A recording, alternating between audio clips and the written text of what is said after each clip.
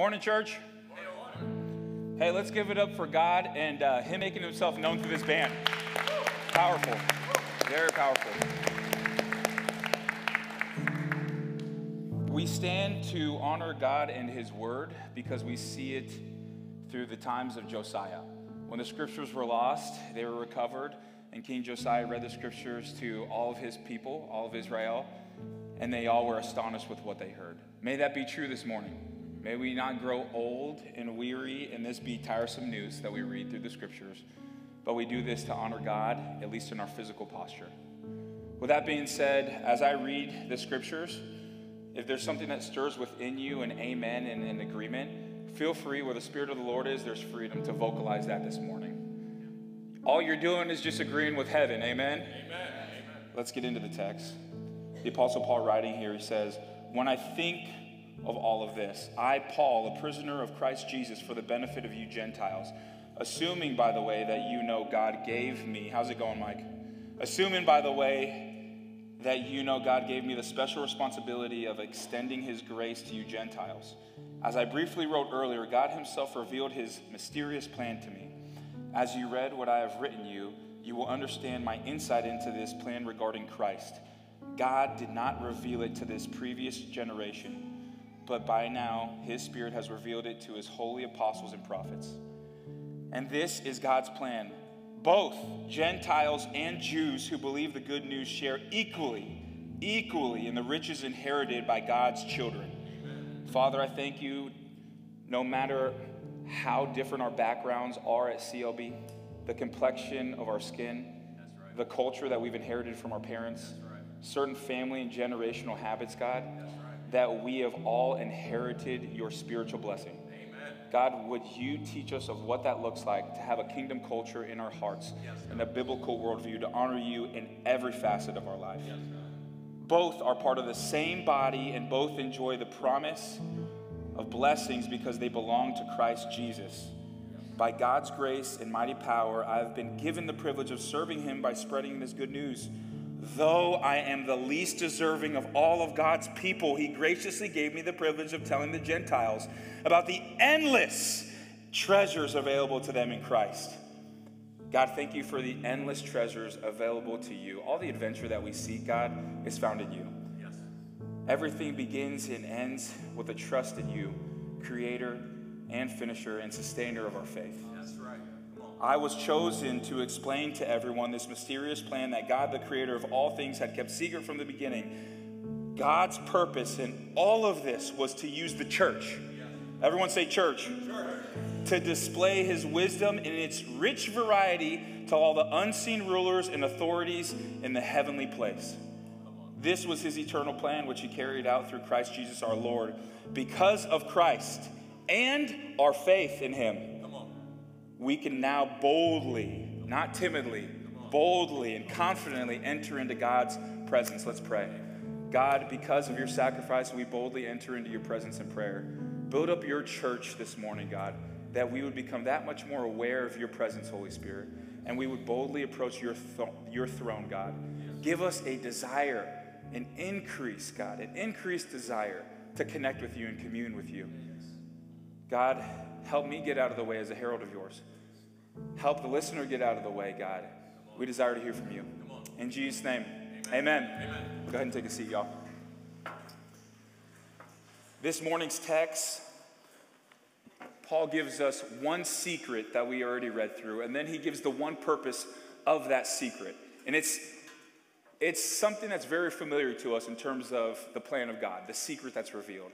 But the purpose is something that may be unfamiliar to us, especially if we haven't been within the church, or it may be very different to us compared to how we were discipled growing up. What type of denomination, what type of field of a church we were a part of.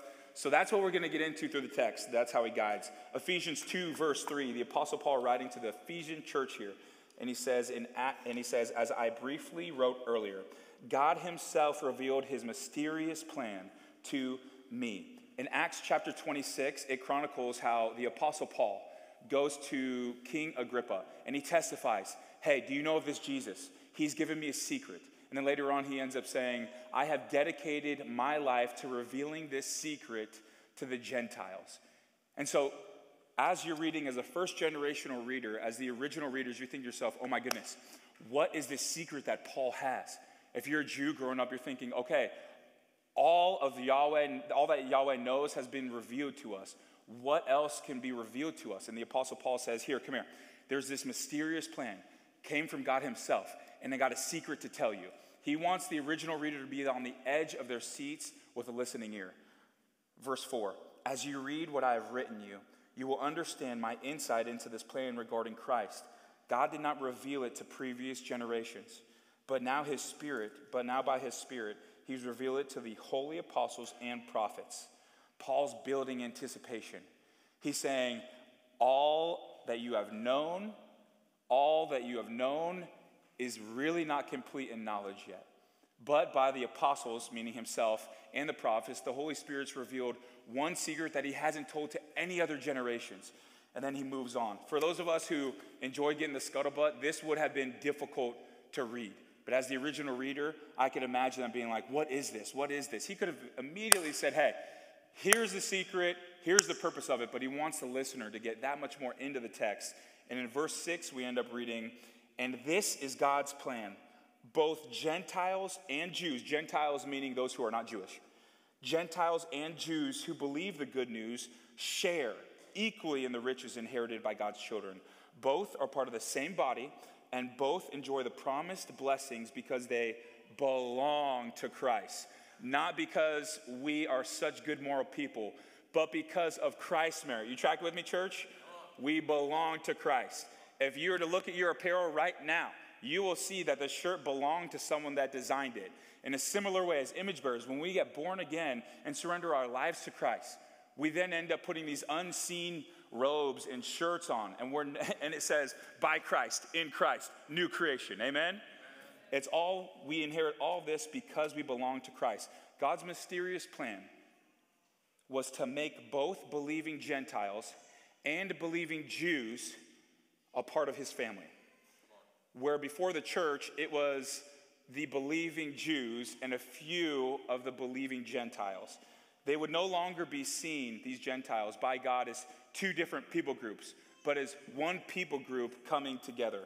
That they would become of the same body and inherit the same blessings. If you're not moved by this, neither was I when I read it. And I'm the one who's teaching on it. I'm the one who is meditating on it, on the depths of its wisdom and what it really means for our souls. And I think it was because of a couple reasons. Maybe I'll share them with you, and you would share them with me. The first one is, sometimes it's just old news to end up hearing, okay, the Jews, the Gentiles, they became one body. It's a mystery in Christ. Okay, get it. And that becomes old news. So when you read it, you just kind of gloss over it, pass over it. Your heart's not moved by it. No one will admit that with an amen. Perfectly fine. The second one is, maybe it's that we have not yet read this text as a first generational Jew of the first century. Because if we would end up feeling a little bit more of just how powerful this message is. So if we were a first century Jew, all we would have known are the Hebrew scriptures, the Old Covenant scriptures. And so if we were to read Paul, we would be absolutely shocked. Why? We already knew, a first generational Jew, an early Jew, knew that salvation was coming to the Gentiles. That's already, you can see the slides up here. There are slides up here that will show just a small portion. If you were Jewish, you read this in the first century, you're like, okay, we already know that the Jews are going to come to salvation, right? Abraham's going to go to the nations, and Israel will be a blessing. But the mystery for the Jews that was revealed was not just that. It was that Yahweh would bring salvation to the Gentiles while keeping them a Gentile. Mind blown for me. But we experience it all the time. It's not Gentile and Jew nowadays. It's the fact that when I got born again and you got born again, I didn't just become a different ethnicity. I didn't just inherit a totally different culture. I didn't overlook my identities in other ways.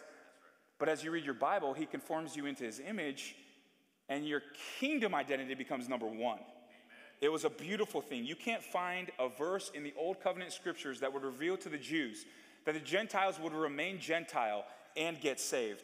If you would have asked a first century Jew during that time, hey, does Yahweh care to save Gentiles? He would say, yes, absolutely. And here's how it would happen. They would have to eat kosher. They would come under the Mosaic law. They would end up having to get snipped. They would have to be Jewish, in other words, and then they could be saved. But instead, Paul reveals this secret.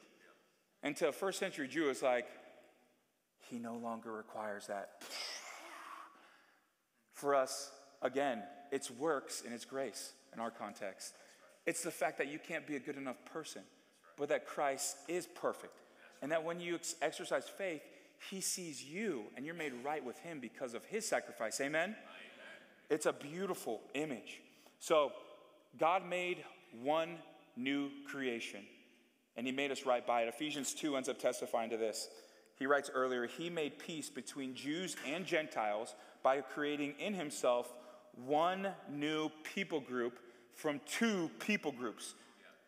So in the early church writings, you could find them, the Jewish Christians or just Christians, Gentile Christians, write and refer to themselves as people of the way or the third people group. And sometimes the third race. That's just a refreshing perspective. It places such a priority in a culture and in a dynamic where you grow up, you identify. Politics right now, you identify.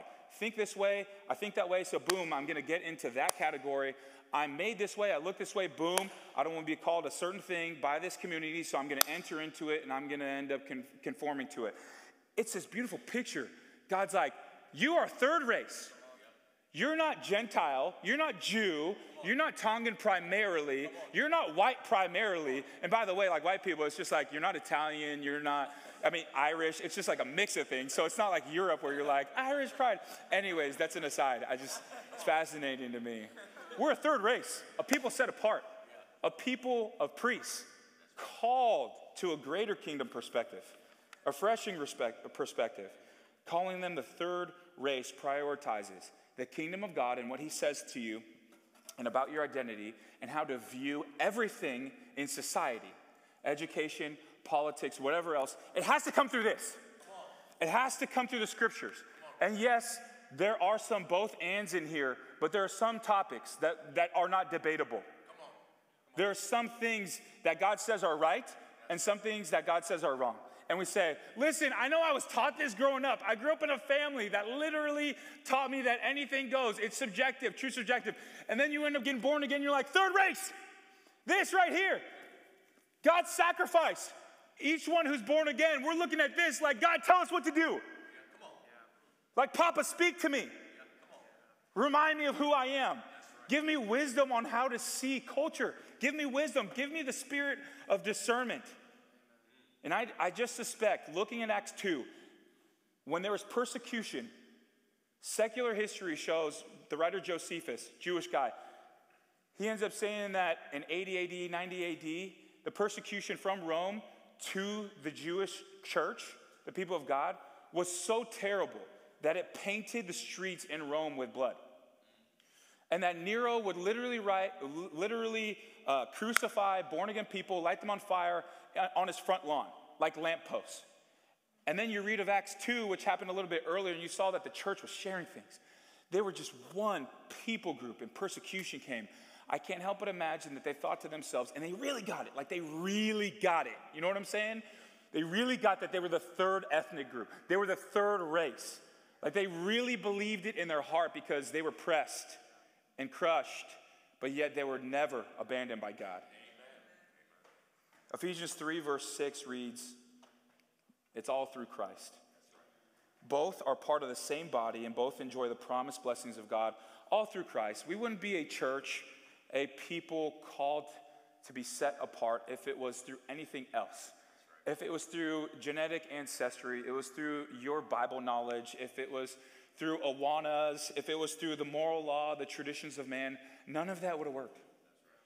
And I know it's old news sometimes, but there are some things in our life that just end up coming back to the surface that remind us that we need to kill that mentality. It's all through grace because of Jesus. And check out with me. Listen, that's all news that we're familiar with.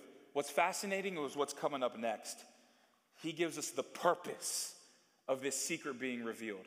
And I'm like, oh, Lord, get us ready right now. 10. God's purpose in all of this was to use the church to display his wisdom. You being the third people group, you being called to be set apart, us being spiritual siblings, was for us to display his wisdom in its rich variety. Check this though, to the unseen rulers and authorities in the heavenly places. It was not for us to display God's wisdom to the lost, although that's true, but in this text, like a diamond, he's focusing in. It's on the unseen realm that you and I would end up displaying God's wisdom. And it's not just take us back out of Ephesians. You end up seeing multiple scriptures say that it's the angelic, right? It's, let's just say, the heavenly hosts, the good guys in the unseen realm, but it's also the bad guys. You see, in chapter 6, we know that in this specific verse, chapter 6, moving forward, he refers to the unseen rulers and authorities in the context of the dominion of darkness and evil. And so the unseen rulers and the authorities are evil spirits that rule over cities, counties, regions, and countries, and people groups. Dr. Tim Mackey of the Bible Project, he describes that these rulers, these evil, I'm just going to say rulers because it wears me out to always throw an adjective, evil. These unseen rulers, they are over leadership and influence, power, sex, money. If you look at specific people groups, if you look at America and the certain generational sins in the past, let's just say since 1970s that we've seen, it's been a ruler overseeing and promoting through leadership, government leadership and influencers, sin. So unseen rulers are in the dominion of darkness and in the kingdom of light. There are rankings to all of these hosts. So in the dominion of darkness, we have personal demonic spirits that are unclean. That you see the ones in the Gospels that are cast out. Okay, those are different and in lower tier than the power of these rulers and these authorities in the unseen realm. The prophets of old, we just don't make this stuff up. The prophets of old, they looked at the evil empires of the day and they saw two dimensions. The first one was the ruler, and the second one was an unseen ruler who was influencing their decision making. An example of this is in Genesis 12, verse 12. We find out that the spiritual rulers, right, who are evil, are influencing Pharaoh's edict to kill every Jewish baby that was born a boy. Throw him into the river, he ends up telling the midwives. And it's not explicit in the text, but you end up seeing later on, we get more commentary. Here is where it is said, and then recognize that the gods of Egypt were behind this. On that night, I will pass through the land, God talking here, of Egypt, and strike down every firstborn son and firstborn male in the land of Egypt. I will execute my judgment against all the gods of Egypt.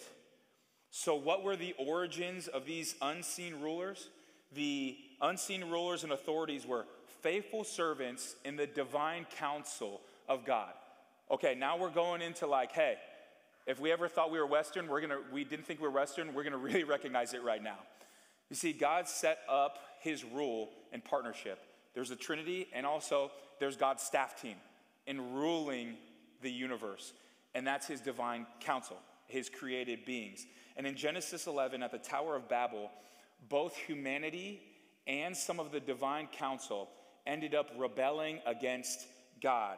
And this isn't explicit in Genesis 11, but if you look up here in Isaiah 14 and Ezekiel 28, they end up alluding to what was happening in the unseen realm, and that's where we end up seeing this happen. And as a consequence for the rebellion, Yahweh then at the Tower of Babel scatters all of humanity. And simultaneously, he ends up kicking out the divine council who rebelled against them. So those are the rulers right now. And he ends up scattering them over all of the people groups of the world. Look with me at Deuteronomy 32. This is where we get it. When the Most High assigned lands to the nations, when he divided up the human race, he established the boundaries of the peoples according to the number in the heavenly court. It was an indictment on humanity, and it was an indictment on rebellious divine counsel. He said genuinely to the humans, okay, you don't want me to rule your life? Well, now I'm going to place created beings to rule over you. You don't get my blessing. Boom, you're scattered. And then it was an indictment on the divine council. Oh, you don't want to oversee and influence all of the universe while partnering with me, divine council? Boom, you're kicked out, and now you're going to influence a small group of people. All demotions, all basically casting out people and being like, listen, you don't understand. Yahweh was saying how blessed you are in my presence. How blessed humanity and the divine council are to partner with him.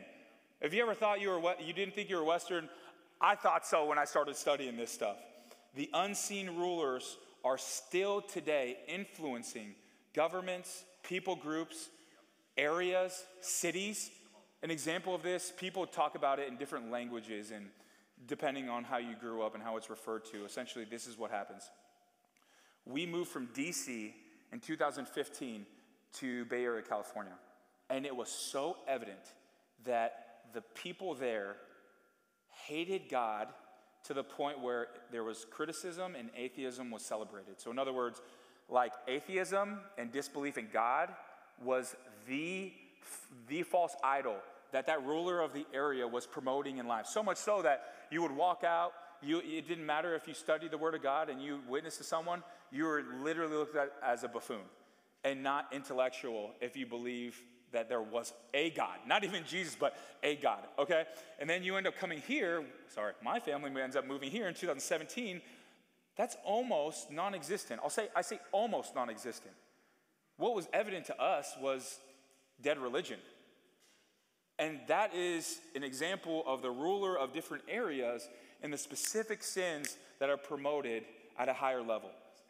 So you're asking, what does this all mean? We'll get to it.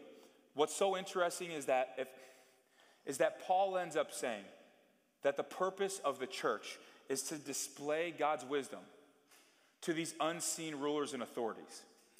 We get lessons, because it's there in the scriptures, how to live out a life that would end up promoting godliness or draw lost people in.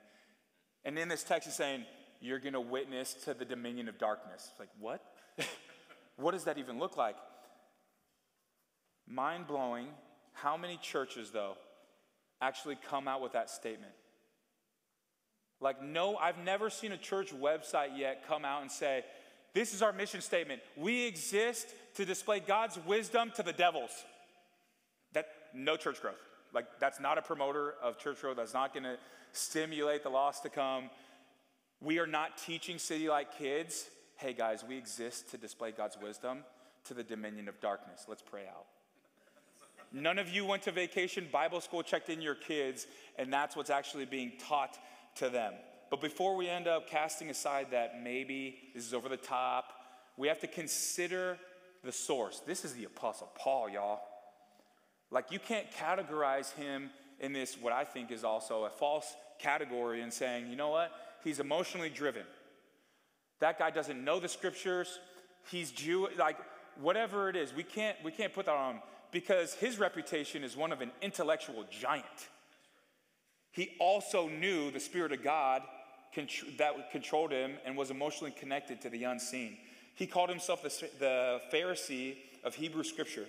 He was the Berean of all Bereans, promoting the church to search the scriptures and test to see if his testimony was true. He argued with Greek philosophers, and to this day in law schools, the book of Romans that he wrote is used to teach lawyers on how to argue. Like, that's how reasonable the Apostle Paul is.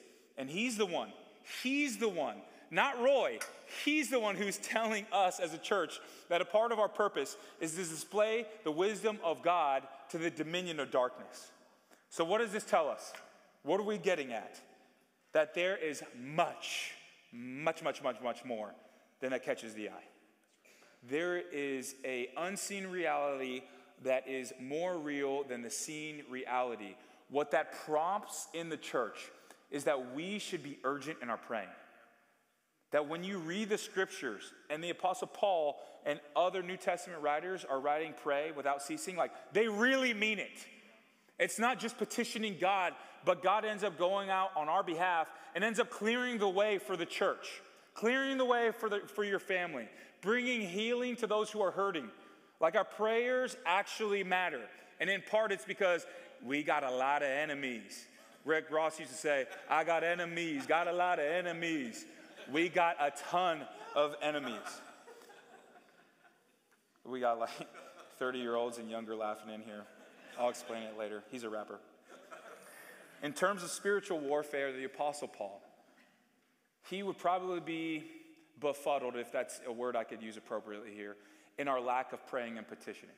He would probably see Roy's lack of prayer and petitioning against the dominion of darkness. He would see that as a soldier who goes out, has no armor, and has no gun. What good are you, Roy? There is a giant enemy. The question remains, how does the church then display, outside of praying, the wisdom of God to the demonic? See, the demonic have known God's wisdom since before the church began. They have known the truth, and then they have tempted Israel to end up sinning against God. But everything changed at Pentecost when the church was born. Everything changed. It was new to the demonic when they saw the Holy Spirit poured out on the church. And you ended up seeing that the church, like the dominion of darkness, was very used to seeing Jewish people and humanity as unforgiving. And then they end up seeing this new creation, this third people group who were willing to forgive. They were very acquainted with the Jews or humanity who didn't care about salvation. But yet now they're seeing since Pentecost, the church is born, the Spirit's poured out. The Spirit is empowering the church to be on fire, to go to every nation, every lost people group, and your lost neighbor and share the hope of Jesus. That is how we end up displaying the wisdom of God. In other words, how do we end up displaying the wisdom of God to the dominion of darkness?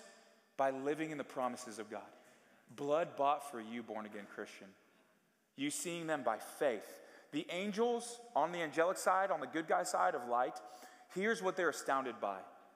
That you are created in his image, which they are not. But number two is, most of us have not seen God in the flesh, and yet we still believe. Astonishing.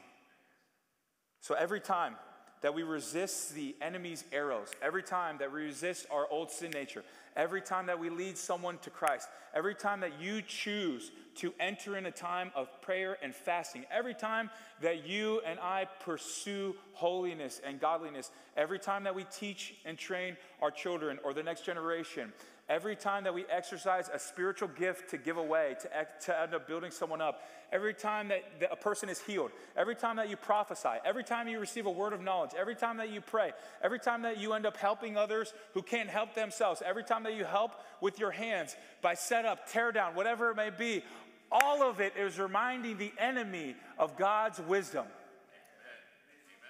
And when someone's led to Jesus, they're reminded specifically that they have a future. Every born-again person, they're like, here comes that future. They know the future, that they're going to be thrown into the fiery lake of damnation to be destroyed. That's right. And you and I and everyone in these seats who are born again, who are aware of that and bring people into Christ. Like depends on if you're filled with the Spirit or like really in a bad place. It's a frightening thing or an amazing thing. That we are, with every person that we're leading to Christ, is getting that much more closer in the end times of Jesus coming back. Historically, when the church has been persecuted, in the Enlightenment period, when truth was preserved, the Reformation, when truth was reestablished, all of those have been amazing gifts of God, where the dominion of darkness ended up looking on the church and seeing God's wisdom. The next question we would end up asking ourselves is, why? Why? Why are we not just witnessing and intended to witness to lost folks? Why is Paul writing that we as a church would end up displaying God's wisdom to the demonic? I suggest, and it's a suggestion, this is Roy here speaking, that it's for God to show off to his former rebellion heavenly hosts that they were wrong. Every rebellion, two of them that happened, at least in Scripture. The first at Eden happened with Satan tempting humanity. The second one ends up happening at the Tower of Babel. Those two things happen. And when the church is established and God reconciles those who would believe in him, it was God's way of saying to the demonic, look at me now. Look at me now. We sing songs all the time about hey, the demonic, the principalities, the darkness, they thought they had won, they thought they had victory, and then boom, the resurrection of Christ happened. That was God basically putting his throat on the enemy, being like, yeah, that happened. Your rebellion wasn't worth it on both sides of it. It's his way of saying, look at me now. And every person that's led to Jesus is that much more closer to this thing wrapping up for us to get the new heaven and the new earth. And this wasn't plan B. This wasn't plan B. Last portion here. This was his eternal plan, which he carried out through Christ Jesus our Lord. Because of Christ, our faith in him, we can now boldly and confidently enter into God's presence. We're new creatures because of Jesus. We're the third race because of Jesus. We can confidently approach God's throne because of Jesus. And I don't think that it's so wild of a thought that the Apostle Paul, after talking about the dominion of darkness and the rulers of the unseen authorities of a region, ends up saying, now you can confidently go in prayer through Christ to God. I don't think that's an accident at all.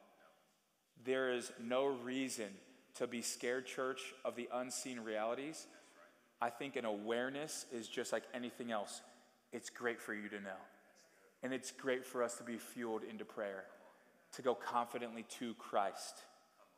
And for those who haven't yet bowed the knee to Jesus, haven't yet experienced new life, there's nothing like knowing the secret and living it out. There is nothing like being born again, experiencing his Spirit, living with fruit that I've never experienced, and then actually being used in a way that's so satisfying. Let's be honest, everyone pursues happiness and pursues joy. And I think that's the way God wired it. It's just if you're going to find it in him or if you're going to find it elsewhere. Let's pray. Father, I thank you so much for your goodness and your kindness. Thank you for the depths of your scriptures. This being one sermon that ends up doing that, God. Help us understand what's at stake when we don't pray, God. We don't recognize what's going on. Help us be generous, too, to those who we see and discern that are possibly being manipulated by the enemy, and to just pray for them, God. I thank you for all of the governing officials. God, I ask that you would use them, even if they don't know you, in ways to protect and preserve truth and righteousness in the land. Blessed be your name. In Jesus' name we pray. Amen.